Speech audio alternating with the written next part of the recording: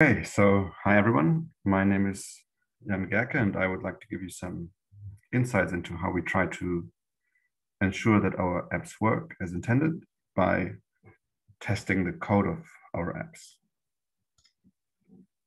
Before we start, I would like to mention that the exercises, which I will introduce later, can only be worked on with Chrome, Chromium, or Brave. So unfortunately, Firefox has some issues with the Code Sandbox's testing functionality. You're going to have some time after my presentation before working on the exercises to install another browser, so you do not need to do that during the presentation. I have divided this presentation into two parts. In the first part, we will talk about what testing is, why it is important, and what different types of testing exist. There's a small part about end-to-end tests with our own tools, but it won't be the focus of this presentation. And in the second part, we'll look into the specifics of how to write unit tests, including some live coding. Okay, so every time we write code, it's normal that we don't spot all the typos or edge cases that will cause bugs occurring on the end user side. And especially when changing existing code that the developer hasn't worked with before, it's near to impossible to know every possible scenario that the code has to handle. So by testing code, you're reducing bugs. And in order to make refactoring easier and to prevent user-facing bugs, the code can be tested with testing tools to make sure the erroneous parts are reduced to a minimum. And by doing this, a lot of time can be saved with tests. This can be done by testing bits and pieces of the code or testing the entire stack. When testing the smallest parts of the code, for example, functions and classes, the test makes sure that for a given input or state, the function or class will return an expected value or that components render expected HTML.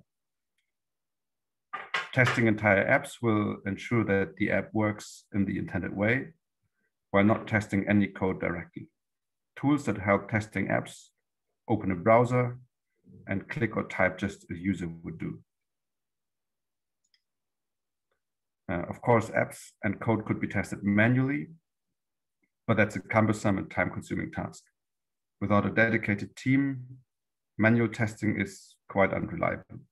That's why tools can be used to automate these tasks, adding robustness to the app while reducing the burden on the quality assurance team. Writing tests does take more time than simply writing code, which is why it's often seen as a hurdle, but it offers several benefits that make adding tests worthwhile. By covering app and code with tests, the amount of user-facing bugs and the time to confirm and fix bugs is reduced. Additionally, the time it takes to get back into the development flow is reduced as developers don't have to handle unexpected issues. This is especially true for apps that are going to be used by DHIS2 instances, as what's normally being handled is critical health-related information. Testing apps can make a difference in data collection and display, so covering apps by both core developers as well as third-party developers is very important, and yet often an often overlooked aspect. At DHIS2, this has been a topic that we have not addressed properly for way too long, but roughly 2 years ago, we started adding tests to our apps and libraries, and we all see and appreciate all the benefits this adds to our daily routine. It feels a lot safer to work on apps, as we know that all the functionality that we covered with tests stays intact. Additionally to just covering code with tests, after the code has been written, there are several alternative approaches. One of these is called test-driven development, or just TDD. This means that tests are being written before the actual code, which means that the benefit that developers has to, which adds the benefit that the developer has to think about the final structure and logic before writing code, that she or he has to change eventually again while making up the structure on the go.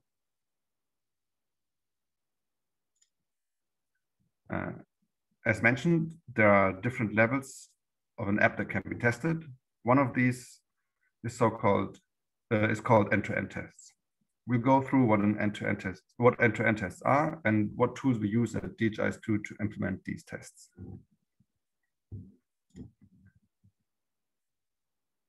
End-to-end tests don't test actual code. They instead try to test the entire product from beginning to end to ensure that the application flow behaves as expected. In other words, an application is tested from one end to the other, which of course includes the user's perspective.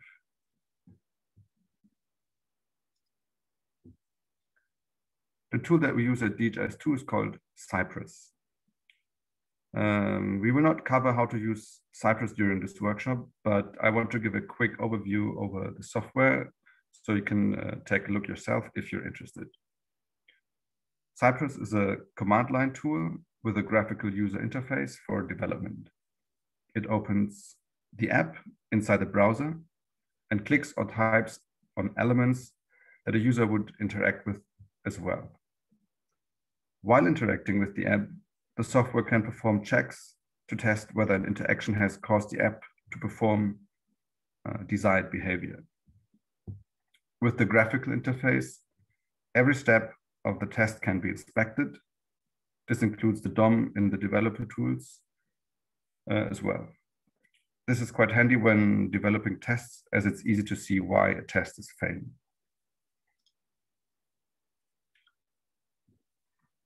The graphical user interface will show all available tests, as well as a drop-down in the upper right corner, which you can use to choose a different browser up here. On the image, you can see some of the tests that we use to test our UI library components, like the alert bar or button.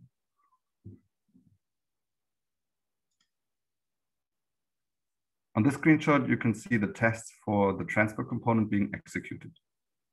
We're testing one specific feature here, which is allowing the user to highlight options with key combinations like clicking with Control, Command, or Shift. And in the center, you can see the actual component that's being tested. On the right-hand side, there are developer tools which can be used to inspect the current state of the HTML at any state of the test. So I can just, so for in this case, I'm inspecting like one particular div and see if the CSS is applied properly. This allows to write tests relatively quickly and comfortably. If one of the tests fails, Cypress will provide details about what went wrong. It will let you know about the origin of your error, which might come from the application or the test code itself. In case an error occurs, you can see the console output and inspect the DOM at the time the error occurred. This is what makes Cypress quite a powerful tool, and is one of many reasons why we will increase the test coverage of our apps with Cypress and our own CLI utilities that extend the functionality of Cypress.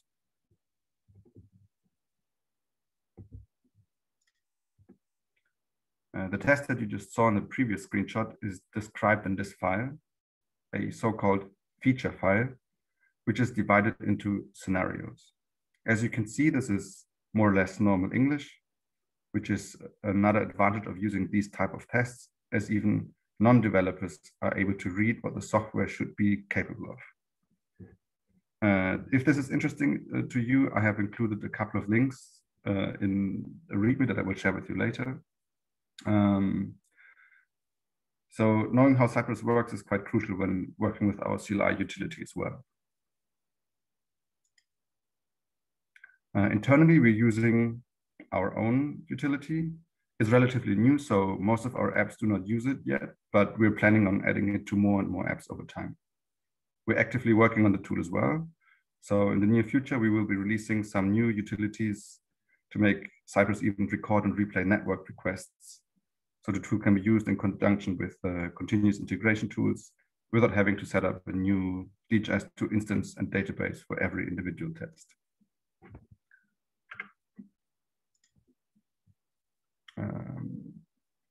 In this README that I'm going to share with you after the presentation, I've included some useful links, including the links to our Cypress utility.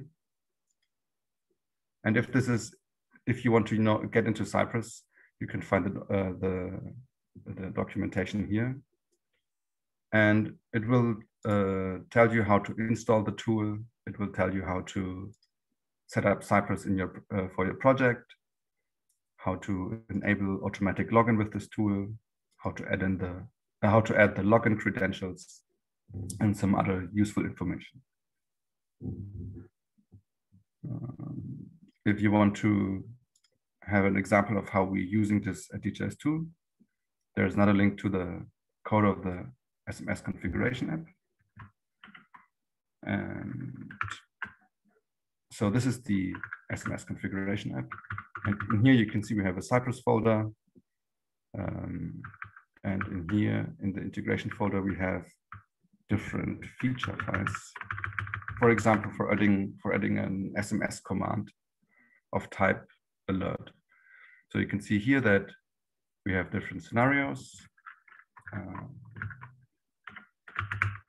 Here's the code here's the testing code. And if you want to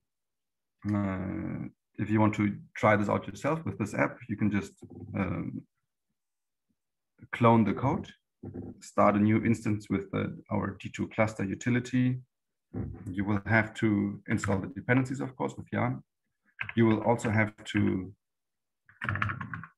add the cypress.env.json with your login credentials and the URL of the instance, which would be localhost with port 8080 if you use the D2 cluster command. And then you just need to run yarn run, and then it will execute the test, and you can play around with this yourself.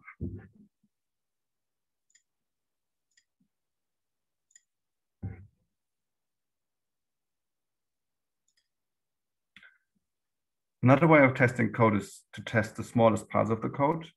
This is what we will have a look at today and what the exercises later will be about. But if you have attended the workshop last year in August, or if you're already familiar with Jest, you could alternatively also try to play around with the Cypress tool or read through the documentation.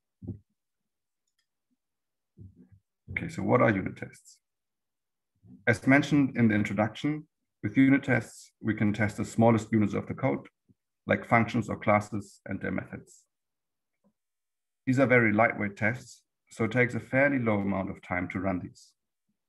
This allows us to integrate these tests into our daily workflow, like in the pre-commit hook, which ensures that code that doesn't pass tests can't be added to a code base. This is especially useful when changing existing code. If the changed code will produce unwanted behavior in a part of our code that hasn't been touched, this might be caught with these tests before it ever makes it into production. Michael Lynch says in his blog post about why good developers write bad tests that a good unit test is often small enough that a developer can conceptualize all the logic at once.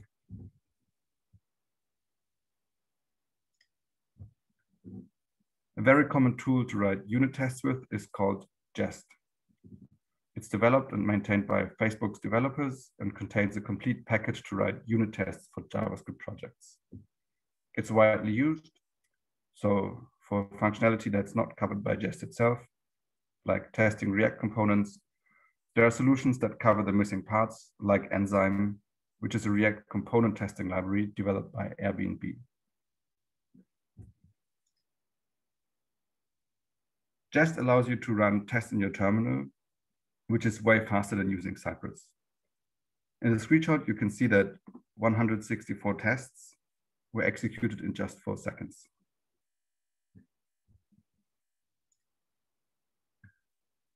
When a test fails, Jest will tell you what exactly went wrong as well. In this case, the test expected only valid emails to be passed to the email validator function. the description associated with the test states should return undefined for value I am not a valid email address of type string. Obviously, I am not a valid email address is not a valid email address, so this test fails for a good reason. Jest also caches its results, so if a test and all its related files have not changed, it treats the test as having passed, which is why it only took a bit more than 6 seconds to run 486 tests on my computer. When you're working on a DHIS2 platform app, then you don't have to add or configure Jest. It's included in the app platform scripts. Once you have added tests, you can simply run either Jan test. This will run all your tests and print the result on the console. If you don't change Jest's default configuration, you will have to add the .test.js or .spec.js file extension to your files. Okay, so now we're going to do some coding together. I have prepared some code. In this case, a function and a component that we're going to test. So here you can see a function that is called getLabelByType. It expects an object, which is then called instance. It expects this instance to have a property called type. And if the instance does not have the type, it's going to throw an error. If the type is top, it's going to return premium tier. If the type is mid, it's going to return top tier. So here you can see that the developers chose a different terminology than stakeholders or whoever. So it's good to actually test this is working correctly. If the type is low, it's going to return value tier. And if it's none of these three, it's just going to return the type itself. So we want to make sure that this works as expected. So with Jest, there are different ways how to use Jest. One would be to use the test function provided by Jest. And then we can just say 1 + 2 = 3. And in here, in this function that I'm going to provide to this test function, I can say expect 1 + 2 to be 3. So let's see if this works. I can run the test by running Jan test, which executes just in the background. Well, actually, let me just run this file specifically. I can do that by supplying the path to the file. Now it's just going to run the test for this file. And you can see 1 + 2 = 3. I can make this test fail on purpose and see what happens. I can also add the watch argument, and then this is going to rerun the test every time this file changes, or one of the files that is going to be used by this one. So here you can see that we expected value 4, but it actually received 3. So of course this is wrong. I can fix the test again by just changing this to 3, saving it, and then this test is going to work. You can see that the other tests in here, which don't have any test code at all, are passing, which is because there are no expectations inside these functions. I'm not really a big fan of using the test function. I prefer to use describe, because with this one, we can choose a unit in our test, like this function, and then handle different cases that this unit has to handle. So I'm saying this, I'm just adding describe, then a string, which is what you can see here. And then inside this function that I'm providing as well, I can use the it function, and it is basically stands for whatever is in the string here. So I could, instead of reading it should return premium tier, I could also say get label by type should return premium tier when type is top. So I'm going to test that now. So the expected value is top. The actual value is get labeled by type. I need to pass in an object with a type property that is, expected is premium tier and type is top. And then again, like before, I can just say expect actual to be expected. Of course, I could just provide this directly, would work as well, but this makes it quite readable. So if I run this one, by just saving it, you can see the test passes. And if I change the contents of the type, it should not pass anymore. And you can see it fails and says expected premium tier, but received full. So I can change this back and it should pass again.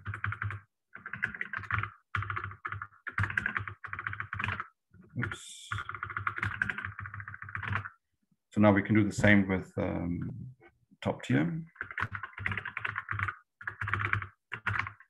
And this should be returned when we use type mid.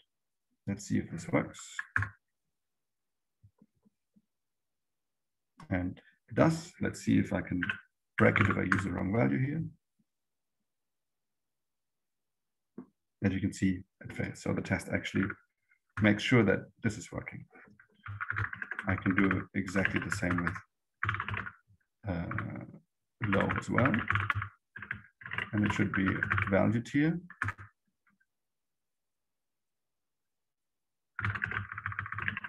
And I can do the same with the custom type. So if type is none of the three above,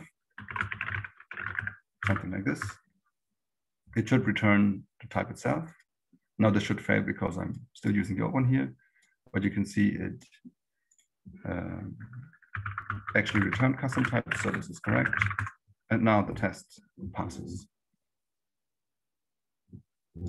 So we successfully covered this function. Now, if another developer changes this for whatever reason, like this, for example, then the tests are going to tell him that he broke the tests. So either he has to update the test because this is a valid change, or he has to revert his changes to make the test pass again.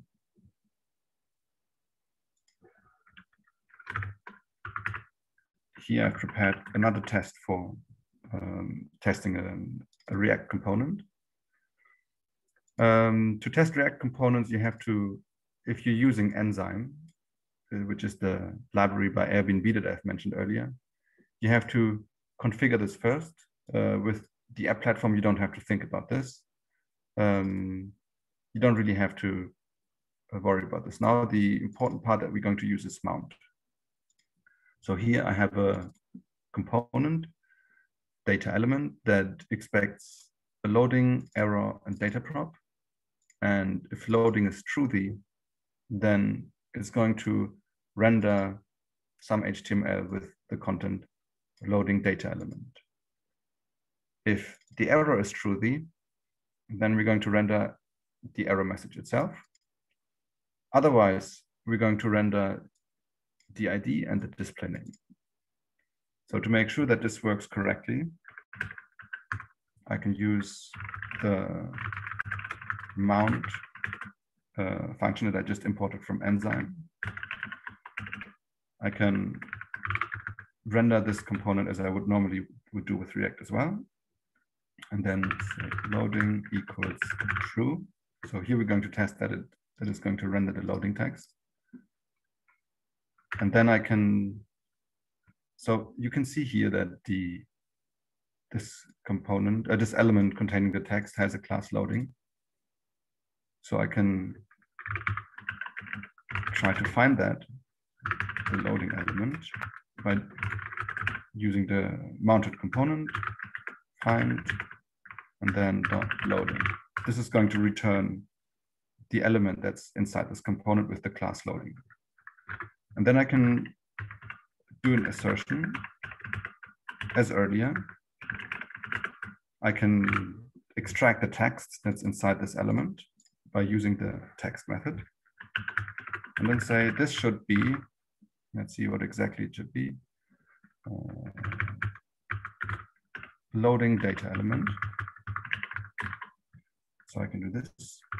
Now, another thing that I can do with jest is I can tell jest to only run this test and ignore all the others by using .only. So in here, it's still running the old test. I'm just going to change it to data element. Now it's going to run the test for this test file. And you can see that it skipped 2 tests because I told it to run only this one. Alternatively, I could tell these 2 to skip, which is going to produce the same output here. So it's only running this first test here. Let's see if I can break this by changing something here.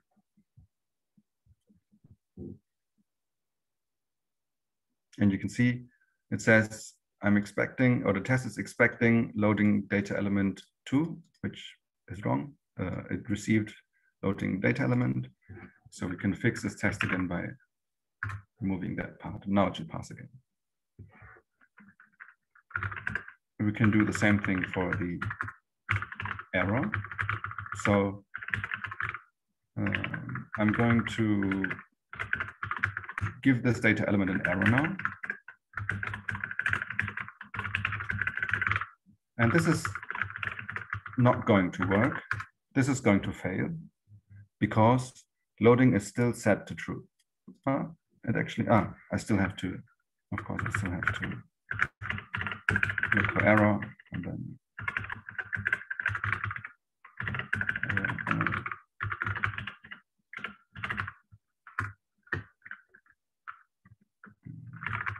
so what should it display? Error loading data element and then the error message. So it should be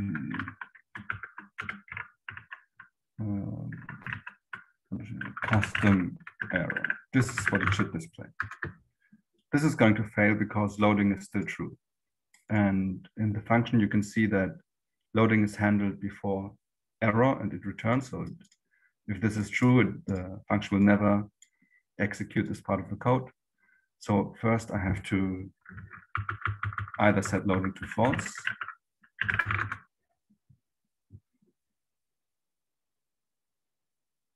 and you can see it works now, or I can entirely remove this one, because then if I don't provide the property, it's undefined, which is also falsy, and it's working again. Now I can do the same thing for the testing if when the data is provided, if this works.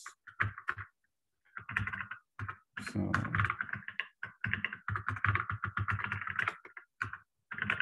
it expects a data element with an ID, data element ID, and a display name. This is my display name. And expects the data to be this data element. And then we can again try to find the ID and display name inside the component. So the ID element is component.find.id. And the display name element is this component, and then we can say expect the ID element text to be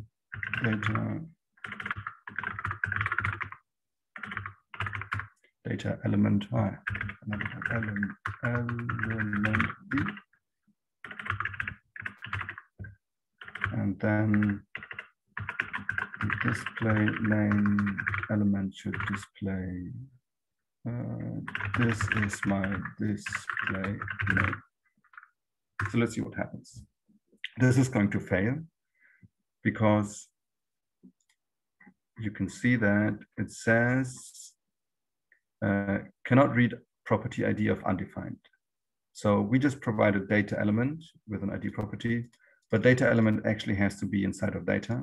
So I have to wrap this data element inside my this data element with an object and provide data to this data element component.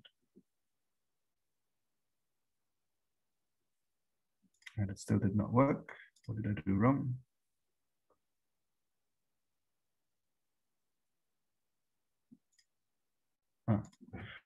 Of course, this has to be display name.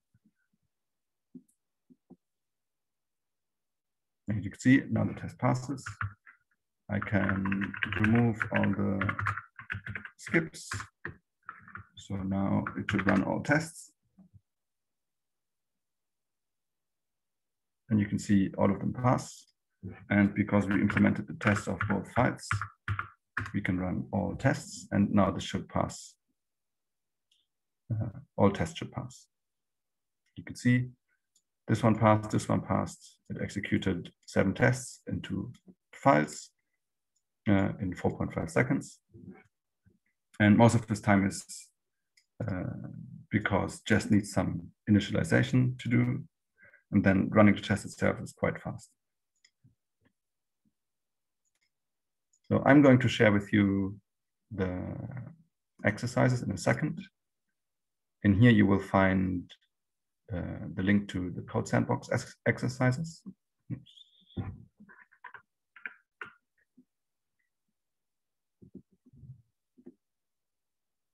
This will take some time.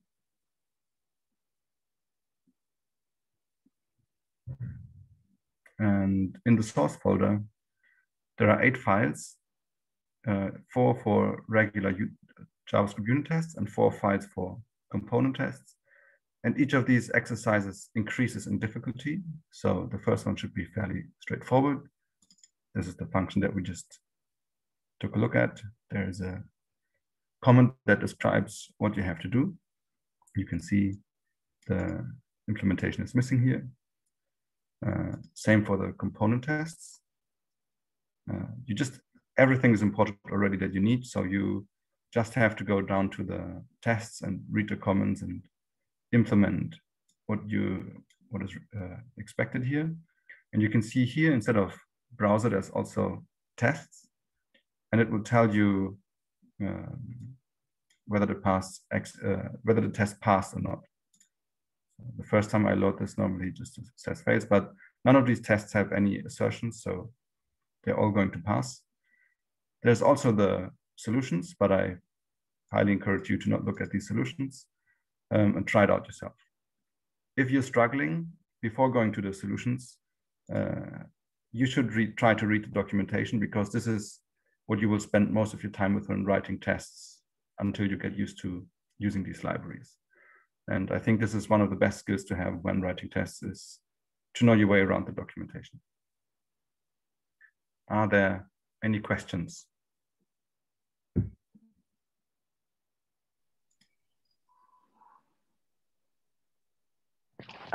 There was a question by Pete. I think you can unmute yourself. Right, Martin? They can.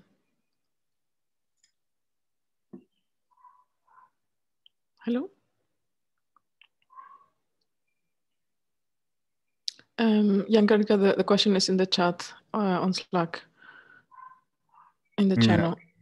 On Slack, give me a second. Is it best practice to provide a test string value multiple times in a test, or reference the original variable again? For example, this is my display name, rather than data element dot display name. That's a good question. Let me share my screen again. So I prefer to just write this string again. In this case, it doesn't really matter. You could just reference it again here. But by writing out the string again, it's easier to read the actual test code, which could serve as documentation as well. For more complex tests or more complicated tests, it's actually better to write out stuff again instead of making things, in quotes, dynamic or a little bit more abstract, because tests should be as simple as possible to make sure that everything works as intended. You're not trying to write elegant tests or make this really super abstract and reuse as much code as possible.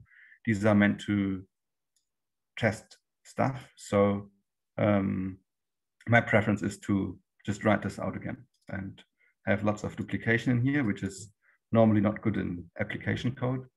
But in tests, it's actually encouraged. So yeah, I prefer to put this one in here again for several reasons.